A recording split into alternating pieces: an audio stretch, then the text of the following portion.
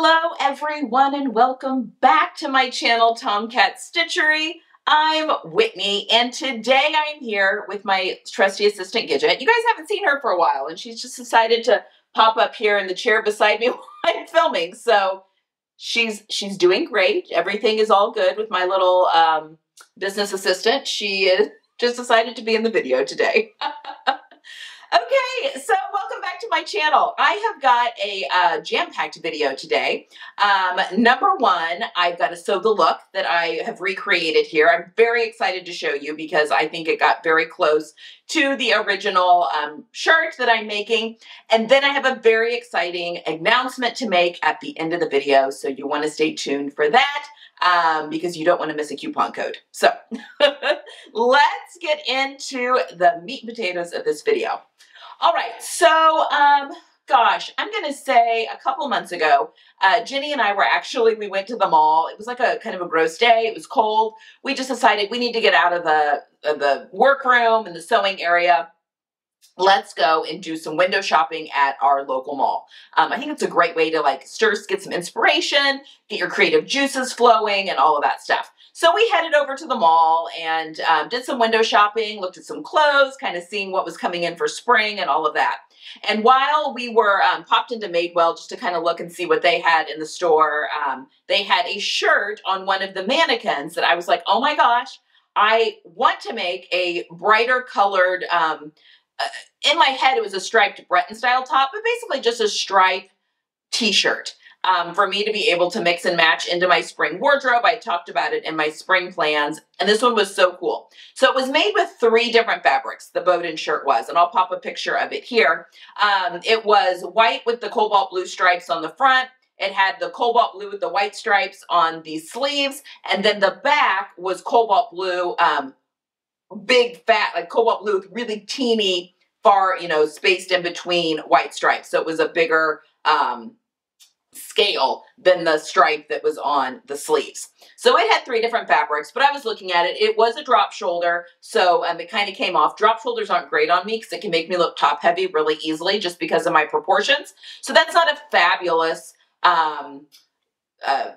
sleeve for me to be looking at. I wear them occasionally, but it's not usually my best, especially with the stripe play that was going on. So that was one reason. I was kind of looking at it. I was like, I wonder if I could find, this would be so fun to recreate if I could find similar fabric. Okay.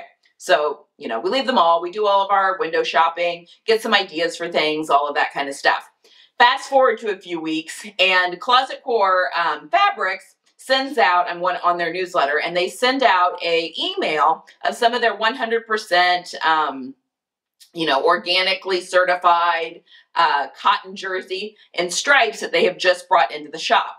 And I was immediately like, oh my gosh, because they had a white with cobalt blue and then the opposite cobalt blue with white or cream striped fabric in this knit. It was pricey, but I told Jenny, I was like, I think I could recreate that Madewell top because I've just basically found the fabric. I didn't find the 3rd one, but I feel like finding 2 that are so similar and like the opposite would be a whole lot of fun to play with. So I hemmed and hawed a little bit because it was a little bit pricier than I normally spend on my jersey, but finally decided, I think I can get away with just getting 1 yard of each, and that should be fine. So that's what I did, and it arrived, and it's an absolutely beautiful cotton jersey. Now, this fabric is 100% cotton jersey, which means there is no elastane or spandex or lycra in it, which also means that the there is stretch and a little bit of recovery, but it's not a lot of stretch because it doesn't have that added elastic into the fabric. It is all just 100% cotton. So that was one thing I needed to consider when picking my pattern. I needed to find a pattern that was boxy enough and meant for lower stretch knits, and that also one that wouldn't matter that I had very low recovery. So, pulling it on and off over my head and that sort of thing, I knew that it would bag out easily if I didn't choose the correct pattern. So it actually was quite easy because Closet Core, they actually had at the time a free pattern that was it was a Breton style top with a little bit kind of a flared sleeve that you got free when you bought the fabric, but I don't know. I must have done something wrong. I never got the pattern. So I don't know if I ordered it too late after that promo was over. And then I couldn't even find the pattern to buy it. But I noticed that one of the suggested patterns with this fabric was their core t-shirt pattern, which is a free pattern on their site. Actually, this this shirt that I'm wearing, I used the cropped version of their core t-shirt pattern as a guide for altering this ready-to-wear shirt. So I've made it a few times in that sense, and I've made it once, the cropped version, as a just a standalone t-shirt in some fabric that I had that was also 100% cotton that didn't have that elastane in it. And it worked out really well. It's still in my wardrobe.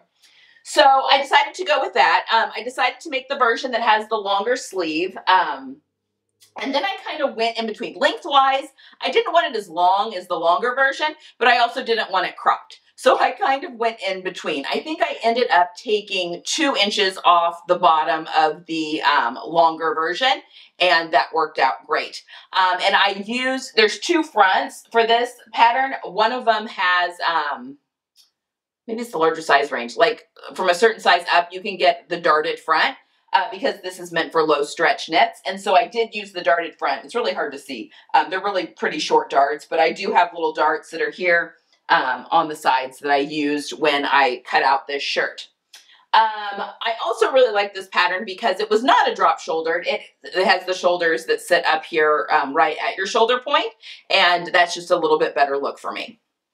Okay. So when cutting out, obviously I did the white stripe, or the white with the blue stripe on the front, and then did the sleeves. So just like the inspiration picture, did the sleeves in the opposite. And then I just cut the back out in the blue with the white stripe. I have very little of the blue with the white stripe left, like basically just some scraps. I have a little bit more of the white, obviously because I only cut out the front there. I'm not sure what I'm going to do with those. If I could maybe get a short sleeve shirt out of it, maybe even like I could do something cropped. I don't know. I'll play. I've got my scraps. I put them into my scrap bin, so I may play around with that a little bit more.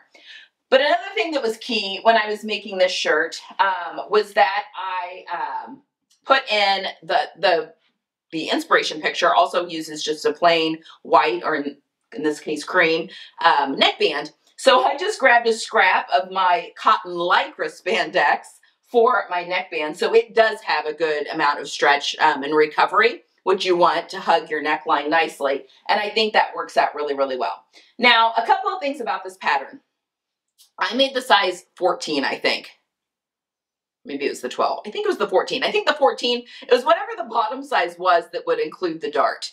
And I feel like maybe with them, their larger size range goes up, like it's drafted for a D cup maybe, or a double D cup. Maybe I think it's a D cup. And then the smaller size range is drafted for a B cup. And I'm in one of those sizes that crosses into both areas.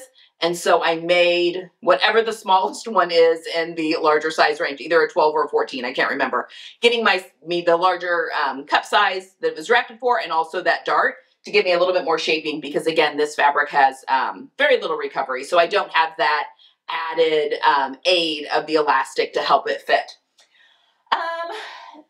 So I like this shirt. I'm absolutely going to wear it. It's lovely. The fabric is absolutely lovely. It's a little bit thicker. It may get a little warm in the summer, but I feel like there are some alterations I could make to this to make it fit me a little bit better. I feel like I could use a little bit of a forward shoulder on this pattern, and the neckline is pretty tight up against my neckline. Now I could totally cut this out, deepen the neckline a little bit, and put another neckband in, and I'll wear it around a little bit and see how I feel. I have plenty of this fabric left, so it wouldn't be that big of a deal for me to do that. Just cut a new neckband and pop it back in to give me just a little bit more breathing room in through here. I'm not a big fan of the crew style necklines, but other than that, I think it works pretty well. It kind of ticks all the boxes. I wore this for a long car ride. We went back to Missouri, and it feels really good. My sister complimented me on it, and I think it's a really great dupe for the Madewell top that we saw. I did not save any money on making it rather than buying it. But, you know, I know where it came from. I know who made it. The fabric is new, but it is you know, organic stuff. So, you know, whatever you want to take from that. But I was excited to be able to make something that fits me a little bit better than what I'd be able to buy ready to wear. And I was also able to do a style of sleeve that I like better on my body than to have to just use whatever the retailers were pushing at the time. So there are the pluses in the column for there. So this is my newest Sew the Look t-shirt. Now, let's talk about this big announcement.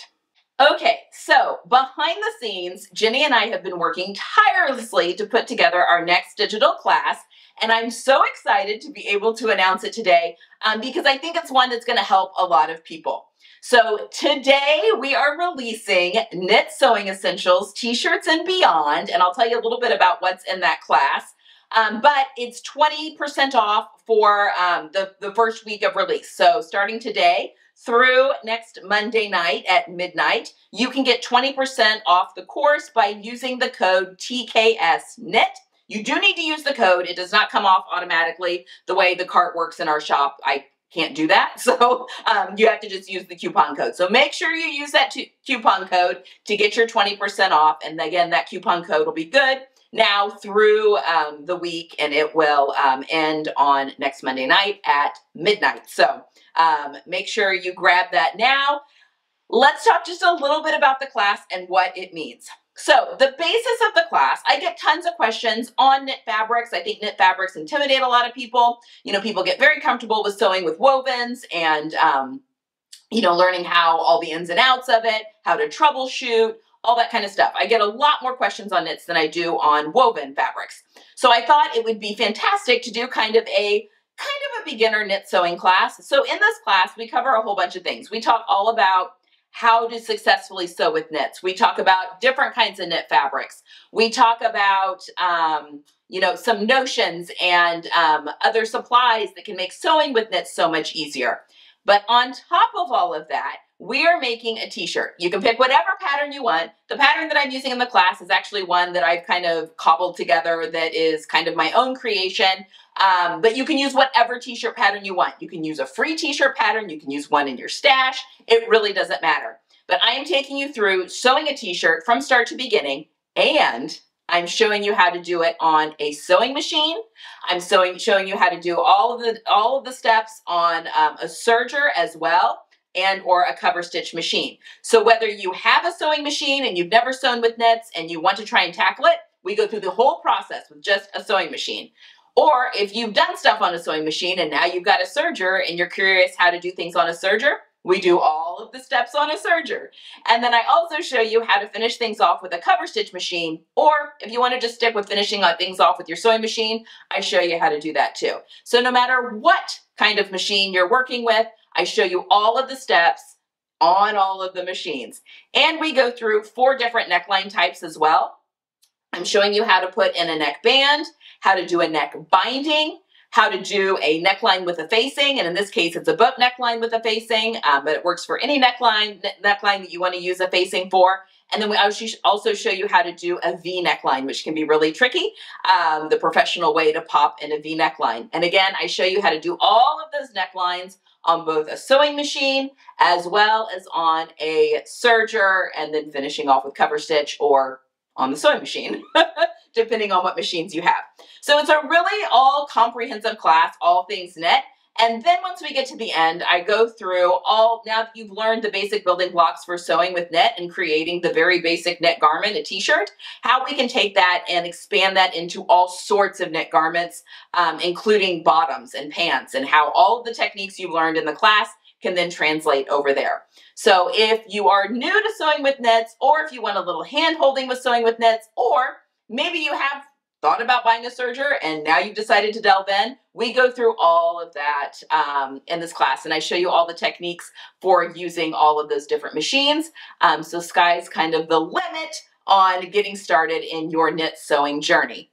So that is the newest class that we are adding to our digital catalog. And again, TKS Knit gets you that 20% off now for the first week of class. So if that is something of interest to you, you definitely want to go grab it today. And that link for the class is down below, or you can just head over to the website and grab it there as well. TomcatStitchery.com is the website, and we've got all of our digital classes located over there.